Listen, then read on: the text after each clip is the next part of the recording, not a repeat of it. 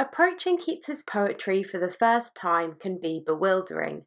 The words deliberately archaic, the lines are cloyed with references to wine, fruit, and roses, and Keats expects his reader to have a working knowledge of classical mythology. Since Keats prioritised the beauty and rhythm of his language over its clarity, the plot of the narrative poems can be difficult to follow. Points of action are lost in dazzling and ornate description. This video intends to simplify matters by discussing three vital themes that can be used as starting points to explore and interpret many of his poems.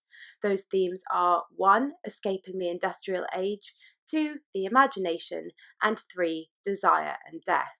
I will use the start, middle, and end of the Eve of St Agnes to exemplify each of these themes in turn, but will draw in other poems by Keats where applicable. So let's begin. In the last video on Keats's life and legacy, we learnt that Keats was part of the Romantic movement that rebelled against the rational Age of Enlightenment. At this point, another factor needs bringing into the equation. The Enlightenment's focus on technology and progress had also paved the way for the Industrial Revolution. This revolution was the birth of the Western world as we know it, a great series of leaps in the manufacturing trade, from new ways of producing iron to the increased use of steam power, transformed almost every aspect of British life. The bulk of the working class shifted from tilling the fields and farms of the countryside to labouring alongside powerful machines in urban factories. It was the dawn of a new age, an age defined by coal, steam, and iron. Romanticism was thus not only a reaction to the Age of Enlightenment, but to the Industrial Revolution. Britain may have become the workshop of the world, but something had been lost in the process: a connection to beauty, humanity, the spiritual self, and the natural world. The Romantics were highly critical of industrial life and attacked its commercial values in their poetry. In Isabella or the Pot of Basil, Keats describes the villainous brothers like greedy 19th century industrialists. He writes, "For them many a weary hand did swelt in tortured mines and noisy factories." On the whole, however, Keats was less concerned with launching direct attacks on the industrial age and more concerned with escaping from it.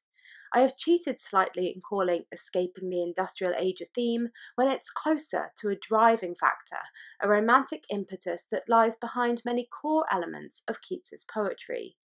While modernity waged war on the natural world, scarring the landscape with train tracks and coal pits, Keats venerated the natural world, turning to trees, flowers, animals, and the seasons. While the Industrial Revolution reduced people to mindless cogs, no different from the machines they worked with, Keats examined our sensual ability to touch, taste, smell, hear, and see. And, of course, Keats escaped his own era by turning to the classical or medieval one. Some of his greatest works are set in a mythical version of the Middle Ages, filled with knights and ladies, magic, and enchantment.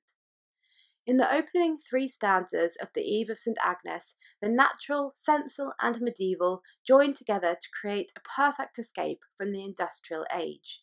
The narrative poem tells the story of Porphyro and his beloved lady, Madeline.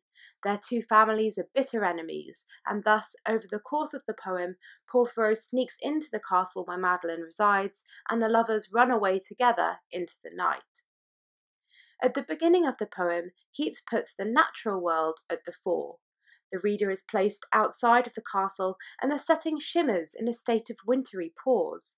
The iciness of the air is conveyed through the animal world, from the ineffectual feathers of the owl to the trembling of the hare to the silence of the flock. All is cold and quiet until the poem begins to zoom towards the castle. We follow the beadsman through the chapel, a door, and up 3 steps until he can hear the sound of musical instruments. The sound is described as music's golden tongue, a striking image that personifies music and appeals to our sense of hearing, sight, and, arguably, taste. Keats thus suggests the all-consuming nature of the melody as it washes over the beadsman and causes him to weep. The presence of the beadsman also alerts the reader to the pseudo-medieval setting of the piece.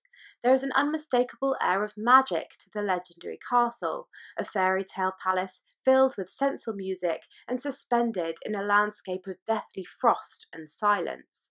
Urban factories and steam power seem far away indeed. Keats has transported us to this whimsical world through the imagination, the second theme in this video. It is hard to overestimate the importance that the Romantics placed upon the imagination. It liberated the individual to dream and create works of art that were authentic, and it stood in opposition to the pragmatic reasoning of science, or, as the Romantics would have called it, natural philosophy. In 1817, Keats wrote, "I am certain of nothing but the holiness of the heart's affections and the truth of imagination." That certainty, however, did not go unchallenged. In 1818, the works of his own imagination, particularly Endymion, were panned by the critics, while the trials of real life became all too apparent with the death of his brother Tom. In the following year, Keats penned all of his greatest works in a burst of creative energy, but without the idealism that he had once expressed. He had grown increasingly aware that the imagination, although the very lifeblood of Romantic poetry, could lead to heartbreak, disappointment, and frustration. It may provide a temporary respite from reality, but at some point you had to return to earth, and it could be a very rude awakening. The limits of the imagination became a key theme in Keats's poetry of 1819. Let's return to the Eve of St Agnes, which was written in that year. From the title, we can deduce that the poem is set on the 20th of January, the evening before the annual Christian feast day that honours the patron saint of chastity, St Agnes. Superstition dictates that on this night, virgins will dream of their future husbands, and thus Madeline broods inside the castle, excited for the nighttime visions she will receive. Keats is setting up a comparison between the Porphyro that she will picture in her dream and the actual Porphyro who is stealing into the castle to find her, a comparison between imagination and reality. We can assume that both Madeline and the reader expect Porphyro to be a knight in shining armour, a gallant hero who is courteous, honourable, kind and noble, the very flower of chivalry. Yet as the reader follows his journey into the castle, he fails to conform to this heroic ideal. There is no doubt that Porphyro is brave, but he is also reckless, myopic, and morally questionable. He is a force of burning energy, while his heart is linked to a chain of likewise destructive images. It's on fire, contains a riot, and is compared to a feverish citadel.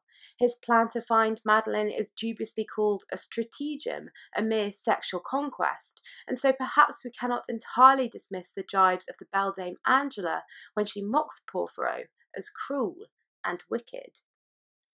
When the sleeping Madeline thus awakes from her dream of Porphyro to find the real one beside her, she experiences a rather nasty shock.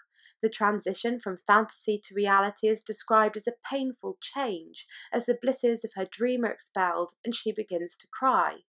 To her, the actual Porphyro appears pallid, chill, and drear, the long vowel sounds here forcing the phrase to literally drag. Porphyro is no longer a force of fiery energy because compared to his ideal dream counterpart, he is morose and sickly.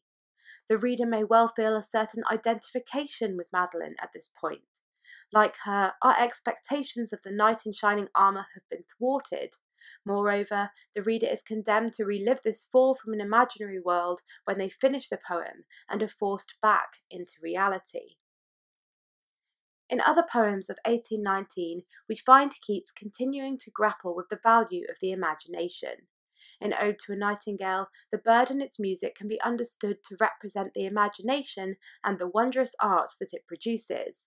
The narrator longs to follow the bird into the dreamscape of the woods, but is unable to leave the mortal world where men either grow old or die young. There is no flight of fancy powerful enough for a person to physically escape from their own mortality. We thus arrive at the third theme of this video, desire and death. It is only to be expected that death is a looming presence in Keats's work.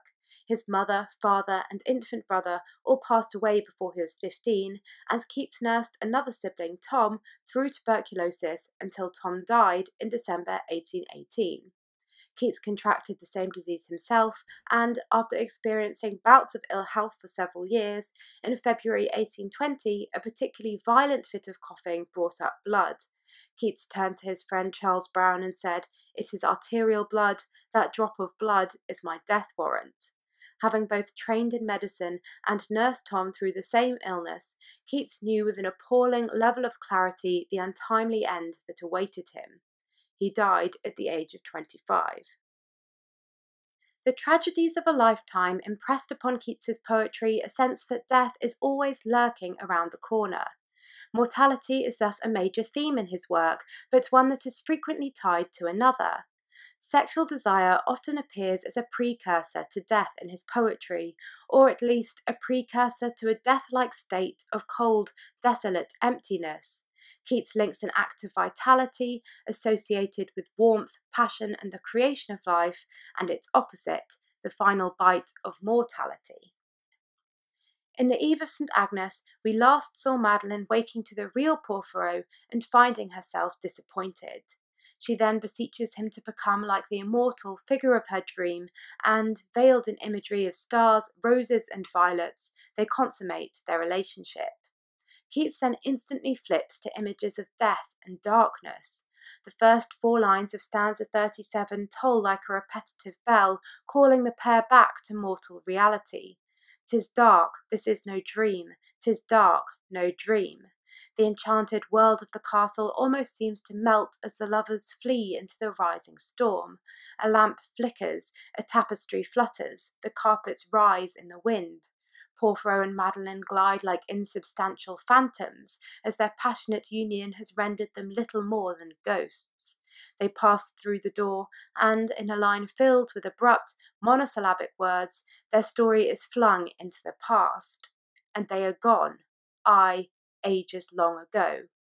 The reader knows that they have fled into the cold, cruel landscape that Keats described at the beginning of the poem.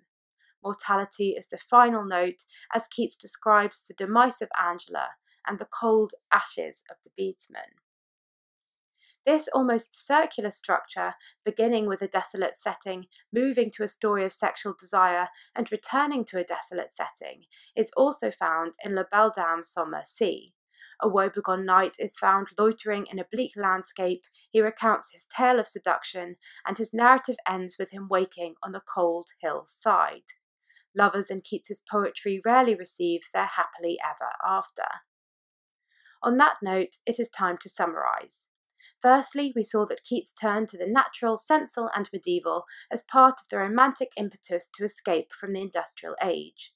We have also explored Keats's growing recognition that escape is not possible in a full and perfect sense. The imagination can transport us to fantastic worlds, but only fleetingly, and only to leave us disappointed when we return to Earth.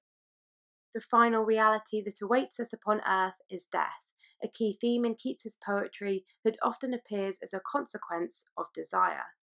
Of course, there are other motifs in his work, and far more ways to interpret the Eve of St Agnes than the reading given here. Keats's ornate language leaves plenty of room for multiple perspectives. For instance, while I have reached a cynical understanding of the poem as a piece that centres around dubious characters, punctured dreams, and the surrounding presence of death, you might reach a more idealistic conclusion, citing the fairy tale trappings or the devotion of the lovers to flee into the storm together.